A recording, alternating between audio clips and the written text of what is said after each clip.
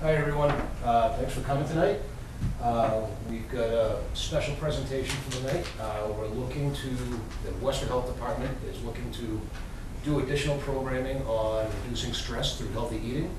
My name is Jeff Stevens, I'm the Health Director, and we have brought in Cheryl Major, who's going to give us a great presentation on how we can do some of this to help improve our lives just a little bit with what we eat.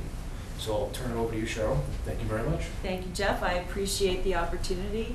Thank you for coming. Welcome, everybody. And I just want to begin by saying this is thinstronghealthy.com. That is my home on the web. That's my main health blog. And who am I? And what does CNWC stand for? I have a sheep there holding the question mark because I actually do have sheep, so I'm kind of partial to the little cartoon sheep, so I had to put that in there. I'm actually a realtor with Coldwell Banker here in town, and I've been a realtor in this area for more than 25 years. In addition to that, I am a certified nutrition and wellness consultant, and I have a degree in education from Boston University, so I can tell you about my personal experience and teach you what I've learned, but I'm not a doctor, so I can't say I can cure you, I can't give you medical advice. I have to do the disclaimer, so we've got that out of the way. I struggled with depression for decades. I became depressed, chronically depressed, when I was 12 years old.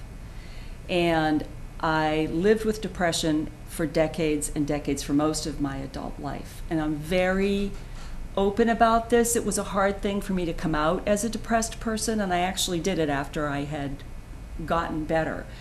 But there's so much struggle around depression and anxiety and stress that I felt it was worth the risk of opening myself up and letting people know that I struggled for so long and that I was able to make a difference in my life, and I want to share with as many people as I can touch how that happened.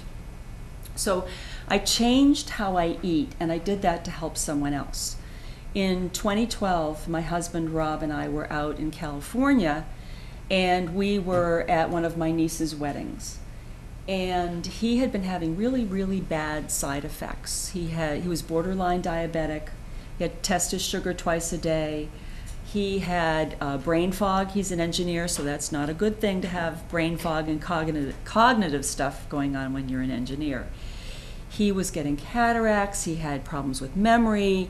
He had muscle weakness. He had nerve pain, and we didn't know what was going on, but it was getting very frightening. So when we got back, we changed how we ate, and we got rid of sugar, we got rid of processed foods, we got rid of bad fats and excess salt and junk food, and what happened to me was nothing short of a miracle. I cured my depression, and I lost 20 pounds without dieting. So what happened to Rob was we were able to back him off the diabetes, we were able to normalize his cholesterol levels, and we did it all by changing how we eat. Now, when he goes for his yearly tests, he's at the high range of normal because it's in his gene pool, but he's still in the range of normal, so he's not on Lipitor anymore, and he was able to back off from the side effects. So I share that with people too, because so many people are on cholesterol reducing medicines, and unfortunately cholesterol is not the subject for tonight, but it's a misunderstood thing. Cholesterol is really your friend. Your brain is more than 60% fat. And it's the diet that we eat that affects our cholesterol and that makes us have a problem with it to a large extent. LDL isn't bad, it's what we do with our diet. So as a result of what happened to me, and I haven't struggled with depression for more than 6 years, I started my blog, thinstronghealthy.com. I went to WestfordCAT, and I pitched a program to the wonderful Sarah Fletcher over there, and she said, "Cheryl, let's give it a try," and I've been doing that for several years. That's also called Thin Strong Healthy. And I also contribute a weekly article to WestfordCAT.org. I have a new health article every week in there. I also wrote a book. It's a real book. Yay. Eat Your Blues Away, which is what I did. So I wrote a book about it because I wanted to share my journey. I'm in the process of writing another book, which is called The Major Method, and that's about how I eat. Because when I tell my story, people say, well, what diet did you follow? And it's not a diet. It's not keto or Mediterranean or paleo. It's what worked for me with all of the research and all of the trial and error that I did. So I'm doing that to share with everybody what I did. Because, I mean, for me, diet is a 4-letter word, and it is. But who do you hear say that they're on a diet who looks happy? Not too many people. It speaks deprivation, it speaks temporariness, it speaks pretty much misery. And if you affect a lifestyle that supports your mental and physical wellness, it's a whole different thing than if you're trying to diet to lose weight. And frankly, when you eat to be well, your body finds its own perfect weight. It's really quite remarkable. So, let's see. I have to remember to go in the right direction here. So I am on a mission to share what I've learned with as many people as I possibly can, because it's relevant for everyone. What has happened to me is important for people even if you don't deal with depression. What happened to me empowers everyone to improve their health and wellness, both mental and physical. And I am on a mission to share that with as many people as I can in as many ways as I can. So what about today? What does all this mean for you? And how does all of this relate to stress? So the goals for this evening are to talk about stress, what causes it, what happens when you get stressed, and then to give you some ideas how you actually can eat to relieve stress. And that includes things that you should eat. It includes things that you shouldn't eat as well. So what is stress? Stress, actually, I want to share a couple things here. First thing I want to share is from Jennifer Haith. She's a cardiologist at the Center for Women's Cardiovascular Health at New York Presbyterian Columbia University. And she says, quote, "Stress is less about any one event than it is about your ability to cope with unexpected, difficult events." I want to say that again because it's really important. Stress is less about any one event than it is about your ability to cope with unexpected, difficult events. When you let stress become chronic, ignoring it instead of coping with it, that's when it starts to take a toll on your emotional and your physical health. And that's what we're going to discuss tonight. We're going to discuss ways that you can eat so that you're better able to cope with stress. We all deal with stress, you know? It's just a fact of life. So let's see. Do I have things out of order here? Nope, I don't. So what is stress? Stress is actually comes in two forms. It can benefit you. It can motivate you to do better, to achieve a goal. It can help you get a promotion. It can help you graduate. It can help you do something that you need a little push. You need some adrenaline to get it done. And that's not a bad thing. But what happens is when you have to get up and run away from that tiger, if you're in that mode all the time, that's when you're going to get in trouble. So stress is a normal biological reaction to a real or perceived danger. It's a feeling of emotional or physical tension, and it's a situation that triggers a biological response. So in the old days, when we were in the cave and the tiger would come after us, our goal was to get up and to run away. And so that kind of stress prepares us to survive. And stress triggers the secretion of hormones, but when it becomes the chronic stress, again, it's not good for you. So the fight or flight hormone, the first one we're going to talk about is adrenaline. And that's the one that makes you get up and flee from the tiger. That's the one that gets your heart rate going. That's the one that makes your breathing fast. I'm sure we can all think of an event. The one that comes to mind for me is driving down Route 9 in winter in a snowstorm and hitting a slick patch and doing a fishtail and ending up against the guardrail with oncoming traffic coming toward me.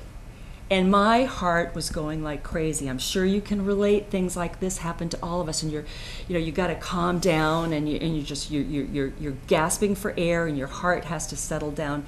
That's what adrenaline does, and they call it an adrenaline rush. So that's one of the hormones, adrenaline. The other one, and the primary stress hormone, is cortisol. And cortisol relates to sugar. It affects how our bodies use glucose. It raises glucose in the bloodstream, and it helps your brain use glucose effectively. But over time, it can change the response of your immune system. And over time, it can cause you harm. So why is stress harmful? And what are some of the effects of stress over time? If you have stress that just goes on and on and on and there's no let up, what it does is it causes inflammation in your body. And inflammation, they're doing a lot of studies now on inflammation, and inflammation is now believed to be the root cause of chronic disease and premature aging. And I didn't connect the dots, going back to the depression thing for a minute. I didn't know, people would say to me, oh, you got rid of your depression, because I haven't been depressed in over 6 years. And I have to tell you, this is so empowering, and not just for me, it's for anyone who wants to make a change in blood pressure, in cholesterol, in depression, in weight, in how you handle stress. You are so powerful if you give your body the tools that it needs. Your body wants to fix you. And we mess it up all the time. We have to learn how to eat so that we let our bodies do what they're designed to do. I got off task a little bit here, so let me find myself again. So back with inflammation. I didn't realize, people would say to me, what was it that you took off your plate that got rid of the depression? And I honestly didn't know. Was it sugar? Was it flour? Was it gluten? Was it dairy? Because I got rid of a lot of stuff. Was it junk food? I got rid of a lot of stuff, and I honestly didn't know what it was. And I was really and truly too afraid to mess around and to experiment with putting things back, because I had a totally new life. And then last year I read an article by Dr. Kelly Brogan, who is a women's psychologist in New York City. And she was raised in an allopathic or traditional medicine, schooled in a traditional medicine way, and then when she got into her practice over time, she started to see where things were more connected than she had been taught. So she became more of a functional psychologist, where everything is connected, kind of like I'm talking about now, where food affects everything. And she had this blog post, and the upshot of it was that how you eat causes inflammation. And inflammation in your gut, because have most of you heard that your gut is now thought to be your second brain, or designated to be your second brain? And the vagus nerve is the main nerve that connects your gut with your brain. You can get a stomach ache. You don't really get a brain ache. You get a headache, but that's vascular most of the time. So what she explained was the inflammation in your stomach is transmitted via the vagus nerve to your brain, and your brain, wow, we're inflamed up here, and it manifests in many people as depression. And what I realized when I read that was what I did with my diet was I created a low inflammation diet, a low inflammatory diet for myself, and I reduced the inflammation in my body, and that's what cured my depression. I can't say I can cure other depression, but I will tell you, I cured my depression. I cured my depression. And I'm no angel. I mean, if I start to eat widely, I can start to feel a little funky, and then I tighten it right up, and I'm fine. So inflammation is a huge factor. And uncontrolled inflammation can result from cortisol levels being amped up, and chronic inflammation is manifested by when we start to get that belly fat that's so prevalent today in people. If you watch, I mean, I love to watch Turner Classic Movies, the old black and whites. And if you look at people from even the 30s and 40s, before we really started eating a ton of processed foods, and you look at pictures from the 19-teens and the 1920s, people didn't have the gut and belly fat that we deal with now. It's our diet that's doing that to us, and dieting is not the answer. Weight is not the problem. Your weight is not the problem. What you're eating is the problem. So this belly fat, this roundness that we deal with, you kind of would think that it's flat on the inside and it's just round on the outside. It's not. It's round. So it's pressing on your organs, and that's not healthy either. So what this belly fat, visceral fat as inflammation, chronic inflammation does is it pushes us toward type 2 diabetes, pushes us toward heart, and pushes us toward depression. So sources of stress are personal, and they're endless. And stress can be something like what I'm doing now. I happen to like public speaking. It's well known that a lot of people would rather die than do it. That's not to say that I don't get nervous, because I do, but I enjoy it very much. Other people just have different things that they like or that they don't like. It can be a job that you detest. It can be a dead-end relationship that you're stuck in. It can be financial stresses, teenagers. It can be listening to the news. There's a whole host of reasons why we get stressed. So stress affects us differently as far as our eating is concerned.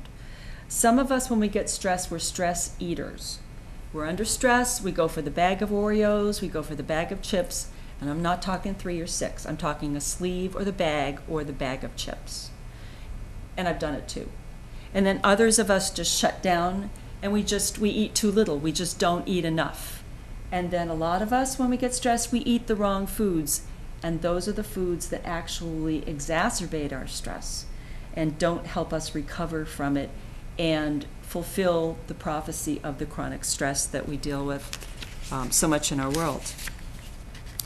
So during a stressful episode, your body is preparing you for another tiger to show up. It's trying to get you to replenish your stores of glucose. It's trying to help you to replenish your fat stores so that you can escape if that second tiger shows up. So high sugar, high fat equals energy to run from the tiger. So we go for things like ice cream. That's perfect. It's fat, it's sugar, and it meets all those needs that we're being driven toward. So what kind of foods actually increase our stress? Foods like ice cream. We just talked about how sugar, fat, so ice cream is something that we go for. Coffee is something we go for. And coffee's kind of a complex subject because coffee actually, if you suffer from depression, coffee can improve your dopamine production. So if you're dealing with depression, just like if you're dealing with stress, I mean, dopamine can help you feel better when you're under stress. Coffee is something that in the short term is going to make you feel somewhat better. On the flip side of that, coffee with the caffeine is going to make you more nervous and possibly make you more stressed. Some people are more susceptible to the stress of that. And also, coffee stimulates the production of cortisol. And this is the biggest argument against coffee. If you're stressed and your cortisol production is amped up, it doesn't make any sense for you to be drinking coffee that's going to increase your cortisol production. It's counterproductive. Oh, that's a very interesting question. We're going to address that in just a second. Thank you for that, Helen. That's a very good question. I'm going to put you off for a minute because I got a nice little slide for that one. Chinese food. That's another thing that's wonderful. I love Chinese food. I don't think I've had it in at least a year because it's not good for me. I know that. Chinese food is high in sugar. It's high in bad fat. They use MSG, which gives some people seizures. Other people, it makes them stuffy. It gives migraines. It can cause a whole host of allergic reactions.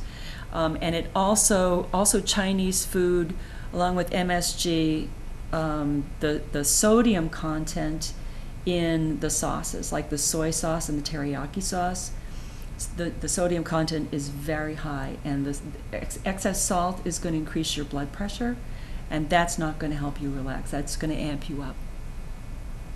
Next on our list, freshly pressed fruit juice. Now this one you may think is kind of strange because fruit juice is a healthy thing. Fruit juice, if it's not in the fruit, is sugar. It's just like having sugar. There's nothing to slow down the metabolization of sugar. And when you ingest sugar, if you're not going to go run a mile or you're not going to do something that's very active, if you're not burning it, anything excess is going to be stored as excess fat cells. And those fat cells, every new fat cell has a blood supply, and your heart's going to have to pump harder to supply blood to those new fat cells. So, for instance, in the morning, I'll have a half an orange, I'll slice it up. I don't drink orange juice anymore. And don't think I don't love it. It just doesn't love me back. Because if I'm eating an orange, first of all, I'm getting vitamin C, which I'm getting in the orange juice too, but I'm getting the pulp, I'm getting extra vitamins that aren't processed out, but the pulp helps, the fiber helps slow down the absorption of the sugar. So eating an apple is better than having apple juice. Eating berries is better than eating berry juice. Freshly pressed juice is just a good thing to avoid. So when you say freshly pressed, you're meaning like the stuff you buy in the store. Like, for example, I like grapes at home, and I just process some grape juice. No sugar, nothing, just water, berries, oil, strain out the juice and drink it. So I know grapes have a lot of sugar. Yeah, they do. So I dilute it like with water, half and half, when I drink it. Yeah. I can strain it. But I mean, it's not like it's got, additional processed things in it at all. It's just my own homemade stuff. If you're diluting it, you're probably okay. And one of the things that I like to have people do is use sparkling water. We'll talk about soda in a little bit, actually, at the bottom. We'll talk about it right now instead. Instead of soda, because soda just isn't good for you, and it doesn't matter if it's diet or if it has real sugar in it. It's not good for you. So when I'm coaching my health coaching clients, I have them get a SodaStream machine and make their own, or just buy sparkling water. Put lemon in, crushed berries, and put that in. If you want a little bit of juice, put a tablespoon or two in, but dilute it like you're doing. But you know how you buy freshly pressed juice at the juice bars? That's just pure sugar. That is pure sugar. There's no pulp in there. So wine or liquor, when you're stressed, there's nothing like a glass of wine to relax and just whew. And most of us have done it. And the downside is that there's sugar in that, and also alcohol is a depressant. So if you're feeling stressed and you're feeling badly because you're feeling stressed, it's not going to help you feel better. Drinking alcohol in the evening can also interrupt your sleep pattern. You can wake up because of what it does to your sugar levels. So not a particularly good choice. Soda, diet, or regular, I just want to revisit that a little bit again because diet soda, a lot of people, I have a friend who's diabetic, and when we go to lunch, she has 2 or 3 Diet Cokes. And I really try not to be the food police. I've been accused. So I've really kind of cranked back on that. But when you drink diet soda, the aspartame, the NutraSweet, whatever it is that's in there, it slows down your metabolism.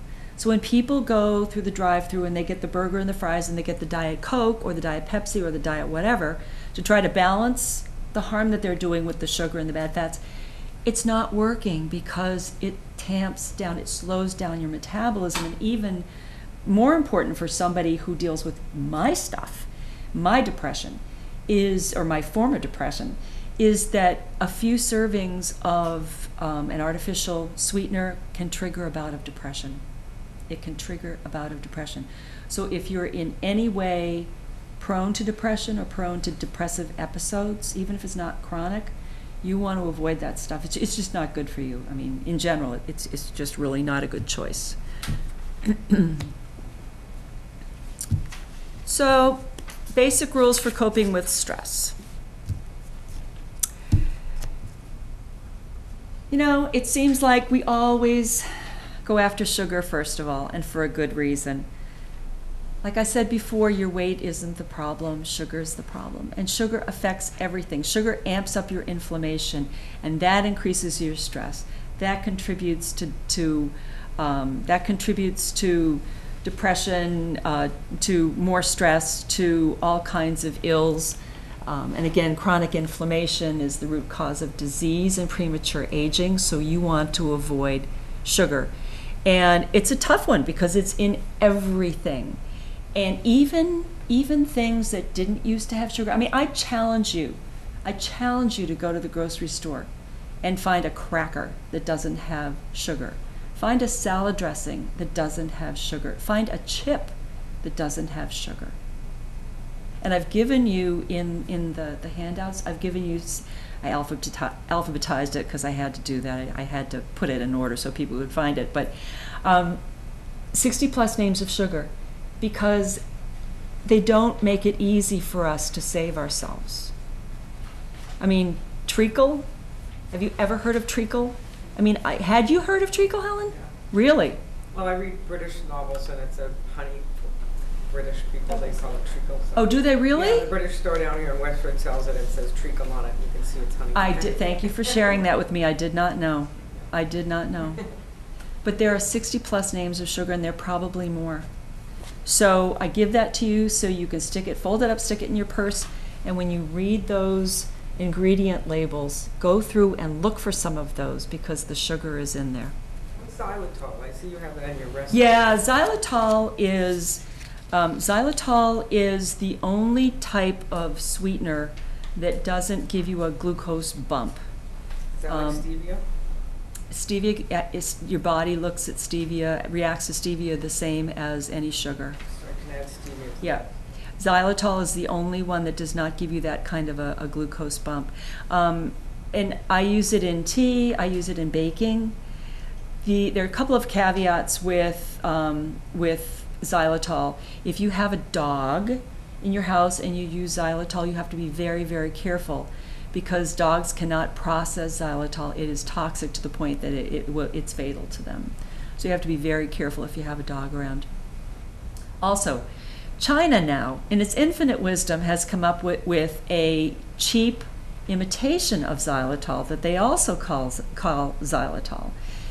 If you see anything from China, I urge you to be very careful with your purchase just because their food vetting, the vetting of their food production is sketchy. And the xylitol that they produce is from corn, and corn is largely GMO now thanks to Monsanto and GMO seeds. So the real xylitol is made from hardwood, mostly birch trees, and it doesn't have the strong taste that stevia has, but again, it doesn't give you that glucose bump, and that's why you see it in that recipe.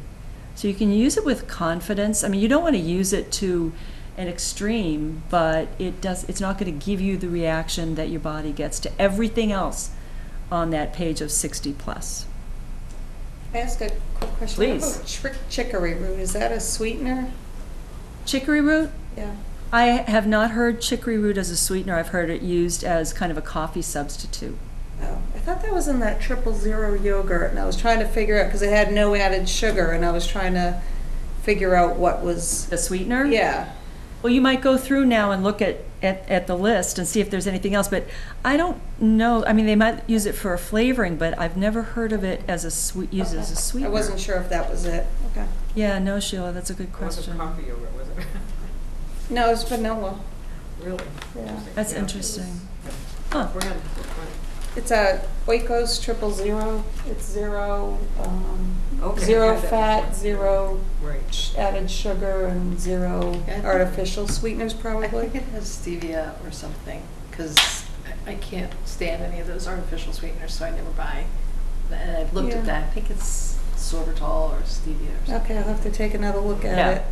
You've got your equipment now. I You're thought armed. that was the key, You're armed. because it wasn't low calorie, so it wasn't, Well, was it low calorie? no. But low calorie and low fat are not so much the issue. Right. Because fat isn't the enemy. Healthy fat is your friend. Yeah. Really, because we need fat for memory, for cellular function. The whole thing with Ansel Keys back in the day when he made fat the bad guy, it was really sugar. He cherry-picked the data because the sugar lobby was so strong. And there's a book I want to tell you about. And if any books and things like that, I've got a list of books I've got in the menu on thinstronghealthy.com. I have a book pull down, or a book page you can go to.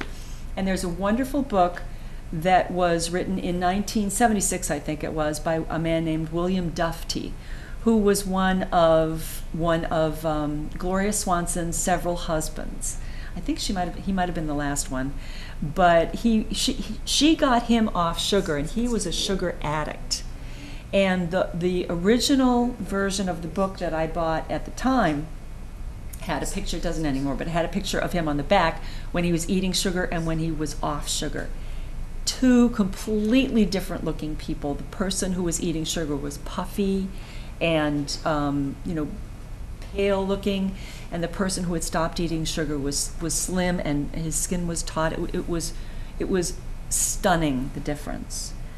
So Sugar Blues, I highly, highly recommend it. It's also interesting because it tells you the history of sugar. It goes back to 1444 when the Portuguese started with the slave trade in sugar, and then the Spanish took over, the Dutch perfected it, and on it went. But it goes way back, it's very deep, and it's very powerful. So Ansel Keys cherry-picked because the sugar lobby said, oh, you're not making us the bad guy. But it's not about fat, it's about sugar. So let's talk about which foods are stress busters. So complex carbohydrates are really, really good when you want to get stress under control. You want to stay away from the simple carbs. You want to go with whole grain breads, and I mean whole grain rather than whole wheat, because whole grain will take more effort for your body to process. It's not going to be assimilated, it's not going to be turned into sugar as quickly. So whole grains, whole pasta, steel cut oatmeal is really good. Steel cut oatmeal actually boosts levels of serotonin, and serotonin is a calming brain chemical. So, oatmeal kind of feels like comfort food. It does to me anyway. But you can also have fresh berries on it. You can have, and I would encourage you to try almond milk and try taking a break from dairy. And again, I'm not being the food police and saying get off dairy right away. But what I encourage people to do is do small steps that lead to big changes. If you incorporate a little of this and a little of that, pretty soon you're moving in the right direction. You start to feel better, maybe you drop a few pounds, and it's very reinforcing. It's very empowering.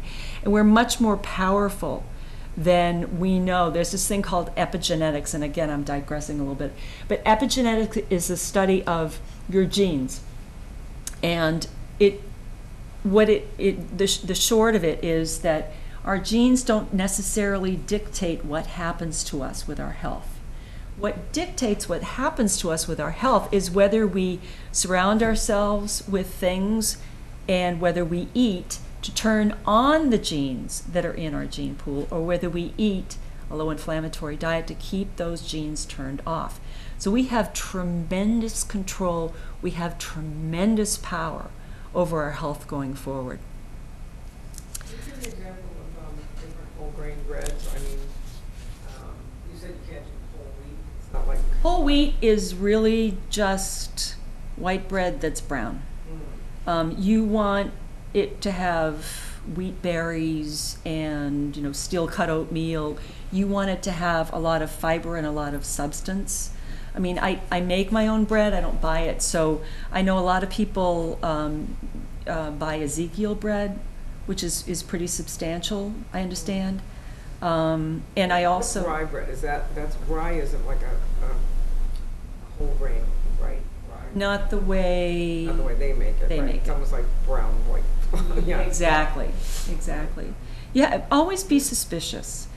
And I do a whole course on how to read a food label, because you would just absolutely be shocked if, I mean, it's not the time or the place right now to go into it, but the things that they can put on the front of a label, they don't have to tell the truth there.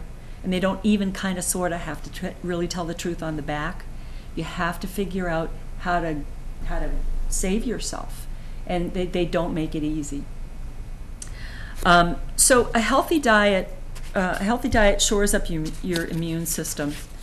And I want to talk about a few more foods that are stress busters. Oranges. Again, getting back to avoiding the fruit juice oranges. The fiber slows the absorption of the sugar. Spinach and green leafy veggies. And those are high in magnesium. And you know, when you get stressed, you get really tired and you might get a stress headache. Well, magnesium will help with that. And if you don't like spinach, you can eat collard greens. You could eat the wonderful kale, which you need to buy organic kale. It's on the Dirty Dozen list now. They've managed to wreck that. There are all kinds of different greens that you can eat to get your magnesium. So let's see what else. This gets to the black tea, which was the question, Helen, that you asked. Black tea lowers cortisol levels after stress. They studied people who had been under stress, and they found out that the people who drank black tea, their cortisol levels lowered more quickly than people who didn't drink black tea. Fatty fish like salmon and tuna actually is another one, but with tuna you have to be careful because of the mercury content. And you always want to choose wild fish over farmed fish, even if it's the Norwegian farmed fish and they say, oh, it's appropriately raised and it's safe. You have to understand that anytime something isn't wild, anytime it is confined, they probably have had to give them antibiotics to keep them from getting sick because they're in close quarters. And you also don't know what kind of feed they're getting. It could be GMO feed. So I encourage everybody to go for wild fish. And mackerel's another good one. Mackerel is another good one. Stress busters, nuts, pistachios and almonds. They're high in healthy fat, but you want to eat them in moderation. Fat is good, but not tons of it. Avocados, also healthy fat and high in potassium. In fact, they have as much potassium as a medium-sized banana. And avocados also have protein. And the most protein is the really green part that's next to the shell. So when you have an avocado, really scrape that shell. But you can make, a little guacamole with and have it with carrots. You don't want to have the chips necessarily, because that's not going to be in your best interest. But avocados are wonderful. Other stress busters are raw vegetables, and just the act of crunching on something can release some of the tension in your jaw. That might sound kind of simple, but when you think about it, you're not just mushing down something that's kind of almost pre-processed. You're really eating the fiber and you're crunching it down. Another stress buster, strawberries. They're high in vitamin C, and vitamin C is very good for handling stress. But with strawberries, you have to make sure they're organic because they're very heavily sprayed. And I kind of touched on buying organic when I mentioned kale. There is Environmental Working Group, EWG.org. They have the Clean 15 and the Dirty Dozen list, and it's updated every year, and that's why this year kale is on the naughty list. But what that tells you is the Clean 15 tells you which 15 foods you're safest to eat that are conventionally raised. And then the Dirty Dozen, those are the 12 that you really, really, really don't want to eat that are conventionally raised. You want to eat those organic. And I buy based on that because everybody watches their food budget. It is more expensive to eat organic, so I encourage people to pick and choose. You don't have to buy everything organic. Chocolate. but make sure it's dark chocolate.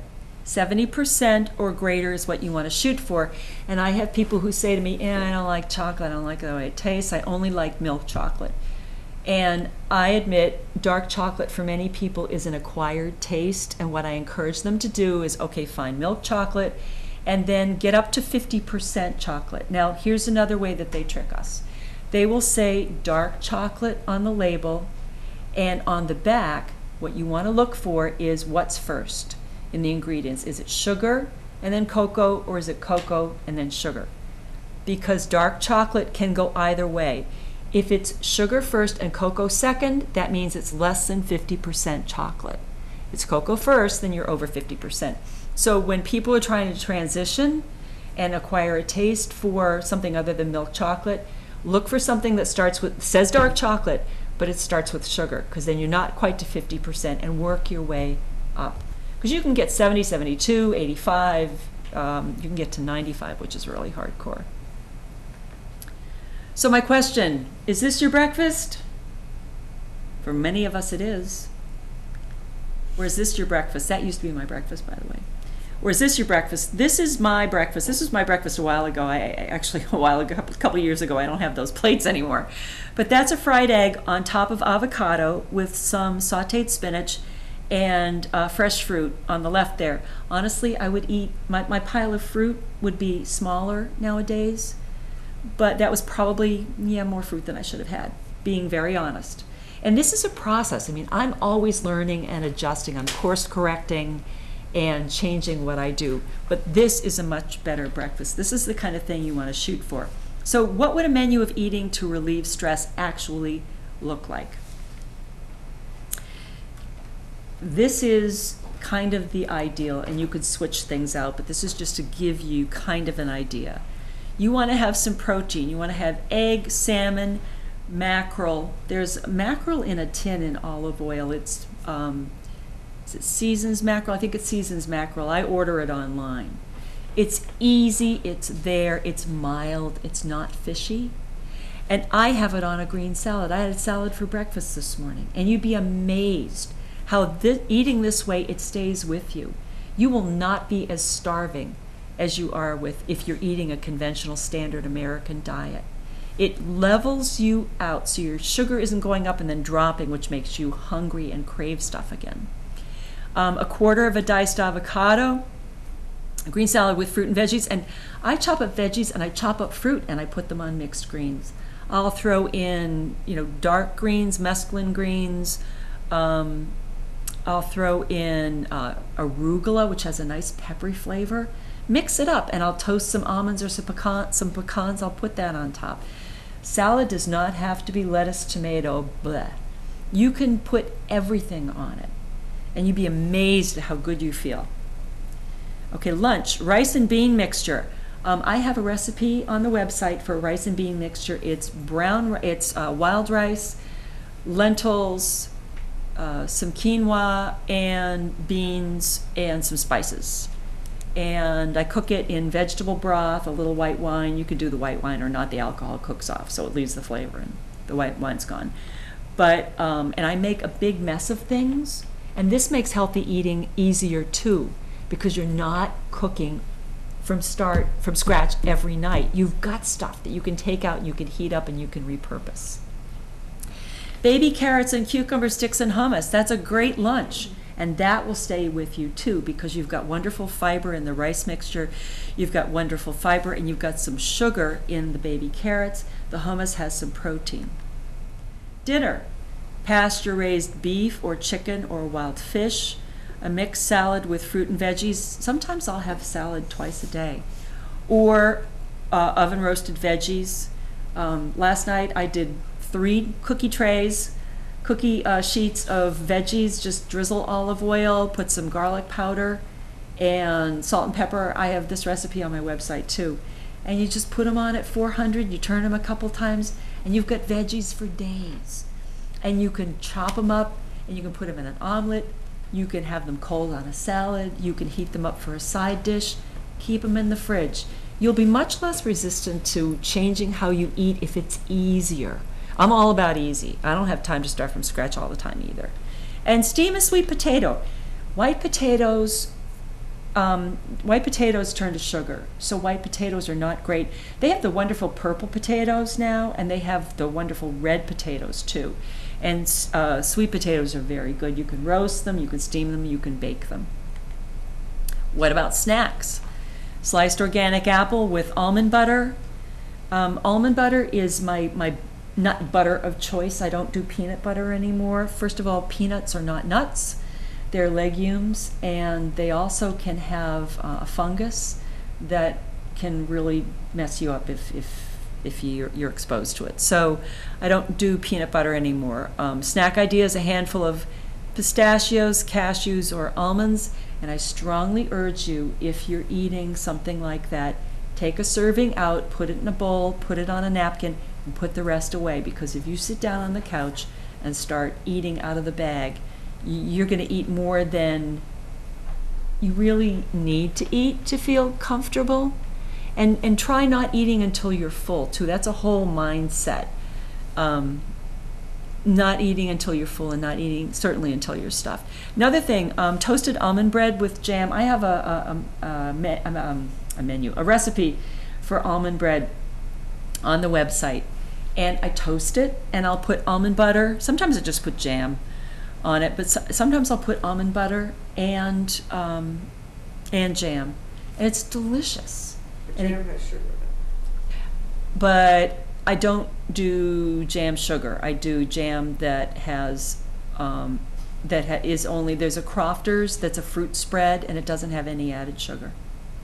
So if you're going to choose a jam, and it doesn't have to be this thick, you can just have a little taste, then go with something that doesn't have the sugar. Go for a fruit spread, is what I should say. And I will thank you, Helen, for telling me that. I will change that to fruit spread, which is what I should say. That's a good idea. I'll change it. Well, we were paying attention earlier when you were saying that the pressed juice was sugar, so. Yes, that's good. I like it. I like it a lot. There'll be a test at the end, by the way. You can't leave. So we all want a treat. So the recipes that were in the handouts are a cookie recipe, and that has no added sugar. It's got the xylitol, and that doesn't give you a glucose bump, and also a chia recipe. Chia pudding is really tasty. You can make a chocolate version of it. You can make a vanilla version of it. You can make an almond version of it just by changing the flavorings.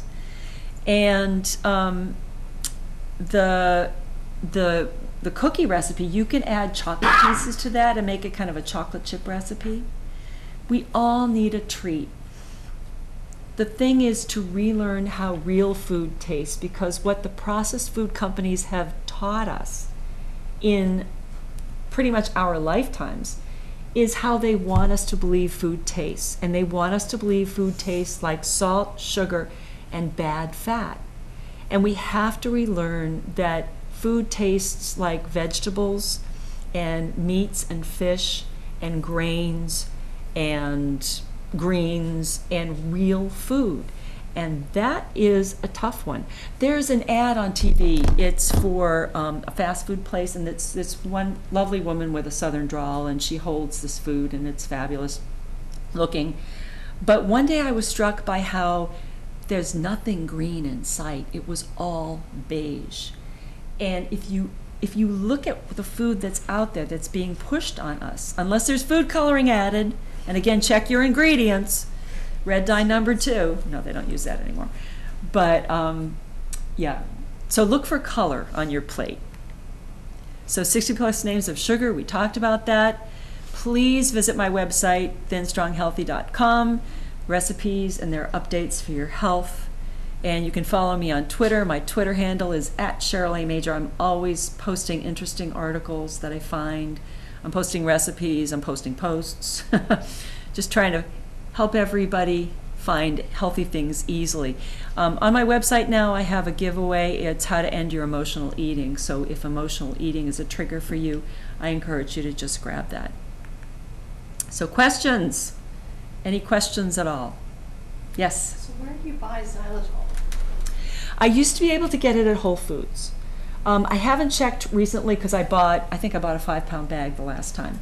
I was buying Xyla was the brand that I was buying there, and then they stopped carrying it. And they might have it again. It comes in like a coffee can almost, kind of a tall can.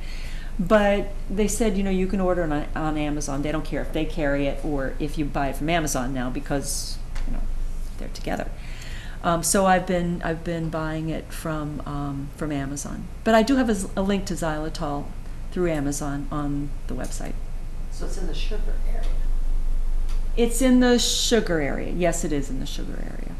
Yes, that is a fact. And it doesn't have that like stevia and It doesn't, this no. bumpy taste, which No. like I can taste it like when I'll get yogurt that Yeah. has that in it. It's that tang that It's it's got like a on tang. your tongue. Yeah. Yeah. And No. this doesn't. No, I have it in. I start my morning with a cup of green tea with some light coconut milk that I get at Whole Foods, and like a quarter teaspoon, I would guess, of I almost said stevia, of xylitol. And no, you don't taste it. You don't taste the tang. It really manifests like sugar, and in the cookies, it manifests like sugar. You don't taste any kind of a weird taste. But it doesn't give you that glucose bump, so it's really good. And it's 1-for-1 with exchange for sugar? I mean, like when you're cooking, when you're baking with sugar? Or- I tend to experiment with that, and I tend to use less because I'm trying to take old tried and true recipes and make them healthier, which means for me, I'm going to be reducing mentally the amount of sugar. So that translates into using less xylitol. So I would say, Can I interrupt for a second? Yeah, So you're sure. saying you're trying to make it less sweet anyway? I'm trying to make it less sweet anyway. So I'm trying to translate, if I'm going to make something, I'm going to make it with less sugar because the recipes that I used to love, they're so sweet. When you get used to eating this way, it's just too sweet. So I would say try a quarter of what's in there, but then it gets a little, if it's not I know you can use an exact exchange, okay? You can use an exact exchange. I encourage people to try to use less. Let me just say that simplifies it. Because when you reduce the amount of sugar, it messes with the consistency a little bit.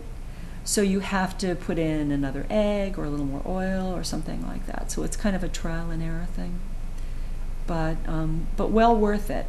And there are recipes that you can find that might have stevia or might have agave, and you can switch those out too. It doesn't have to be, you know, grandma's molasses cookie recipe that has like 2 pounds of sugar in it. So I do that too. If I get, I have a recipe book that there's a tart in there that's really good, and I took that and I changed. I think they used agave. No, they used maple syrup in that, and I switched that out for xylitol. It was really good, and I think I did a little less than what they called for. And then you can kind of mess with it. You can kind of play with it a little bit and experiment. So, any other questions? When you said you had the mackerel, you said the name of the stuff. Yeah, it's Seasons. It's called Seasons. Seasons mackerel. And how did you eat that? You like had it like, I mean, the mackerel comes out of the can and then it goes with what? What do you have it with? I just break it up and I put it on my salad. Oh, on salad. On my salad, yep. And then I put a salad dressing that I make. I make a salad dressing, and again, the recipe's on the website, with, I go out and I buy a Good Seasons jar with the markers on it. I throw away the packet, because you don't want to eat that stuff.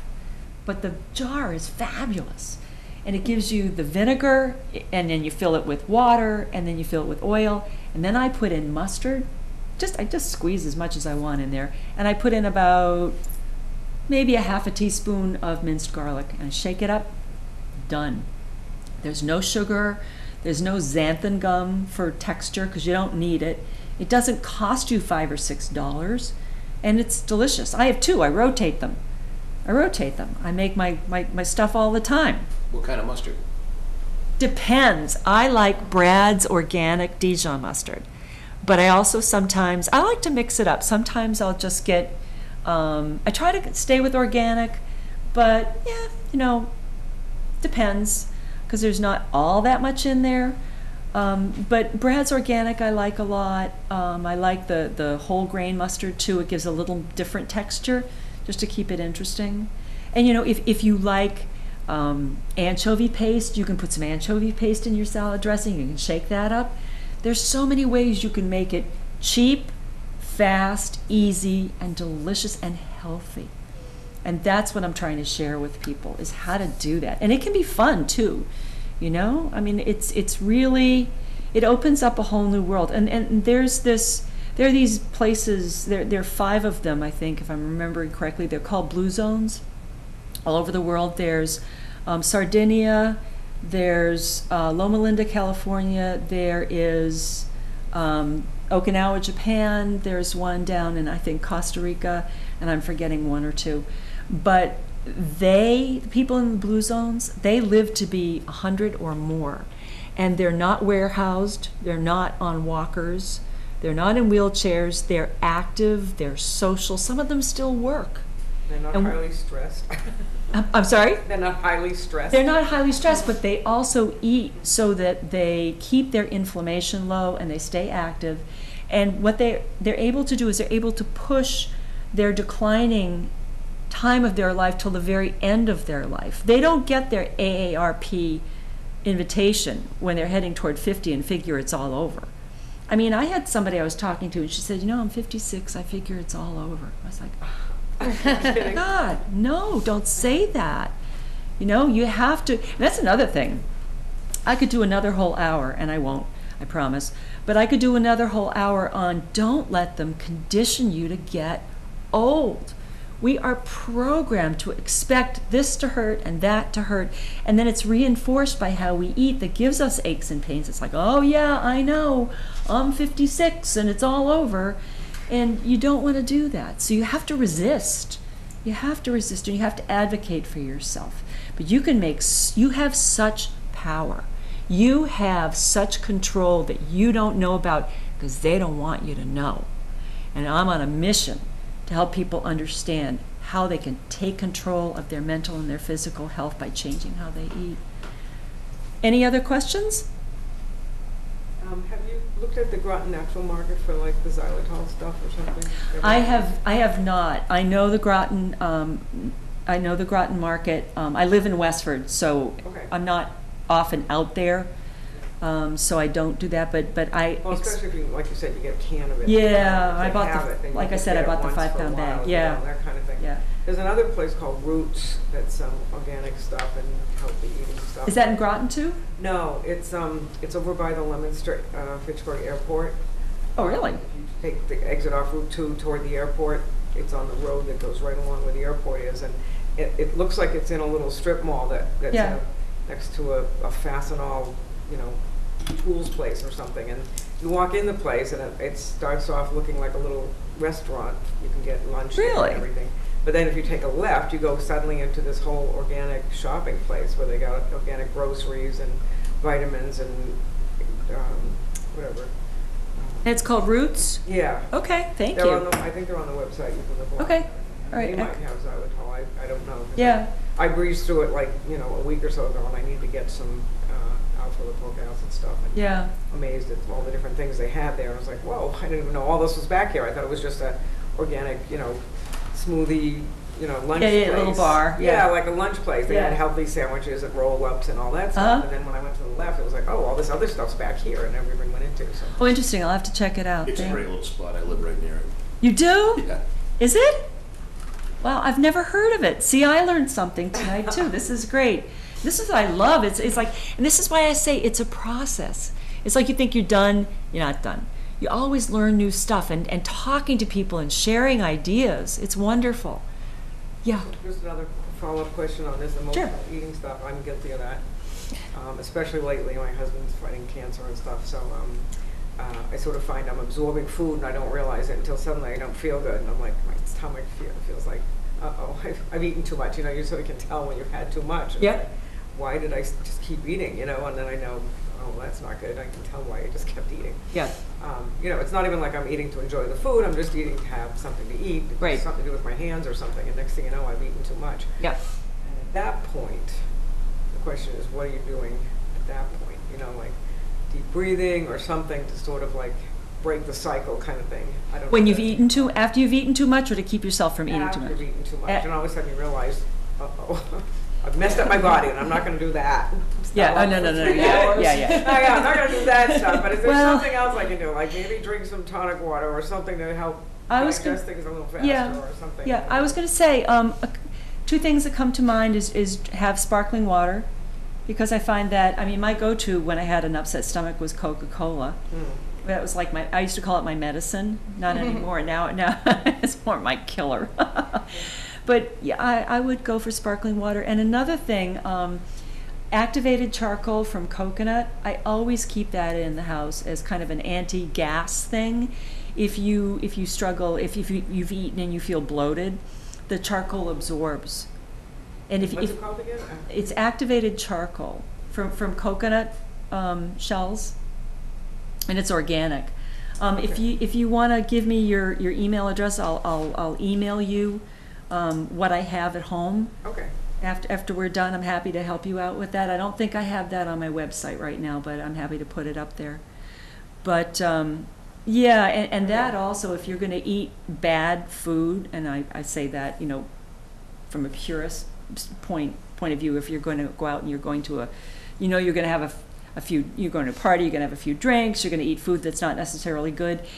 I've read where activated charcoal is also a good thing because it absorbs some of that stuff rather than letting it, be absorbed into your system. Okay. So activated charcoal is always kind of a good go-to thing. Yeah, and then you said, what was it, tonic water or? Yeah, get sparkling water. I'm a big fan of the SodaStream machines because you never run out. Well, you can run out of the cartridge, but you keep an extra one there, and it's so easy. And I think, for me, I found it to be very economical. So, and it you don't want to use the flavor packs that they sell. Yeah, no, I don't do that. Those are junk. Though that's like the the salad dressing packet. But you can be creative. And crushing berries is really good. Crush berries and put that in and stir it around. It gives it a nice flavor, and you've got some texture and fiber in there too. Thank you. So I drink bubbly water all the time. Yep. It's not bad for you? I have read where too much carbonation can leach calcium from your bones and contribute to osteoporosis. I haven't researched it to be absolutely sure, but I would just say, if you drink a ton of it, I would just do the Google and I would just double check that. I like it too. I try to in fact, I got it right here. I try to remind myself to drink plain water as well. So just check that out. I'm not an authority on that. Google, you get all these wacko things, and they're all saying opposite stuff. It seems You find the one the answer you want, right? That is true. That is true. You can go down the rabbit hole with that. There are a couple of different sites. There is it NIH National or NHI National Health Institute? I'm trying to think. National Health Institute. Yeah, that's probably a pretty good go-to. I think they're pretty credible. WebMD maybe, but then you get into the traditional allopathic thing, and that gets a little dicey in my world. But yeah, I've read that a couple of times. Am I sure, Jean? No, honestly. And I'll tell you if I don't know something. I'm not sure. Do some of your recipes have things to do with goji berries? I've heard they're really good, like blueberries to eat, but I tried them one time, but I wasn't cooking them or using them properly. I mean, they had to soak them or something, and I don't know.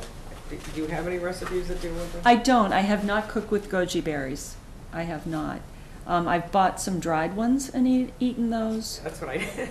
But dried fruit's tough because it's very, very high in sugar. Very high in sugar. So you want to keep dried fruit to a minimum. So thank you so much. All right, thank you. Appreciate it. Any questions? Thank you. Any questions? Please take a bookmark. Then you've got a way to keep in touch with me. You're welcome to just go to my website, and if you grab that emotional eating, you'll get updates from me as I publish new information. So I'd love to help you on your journey. Thank you. Thank you. And you have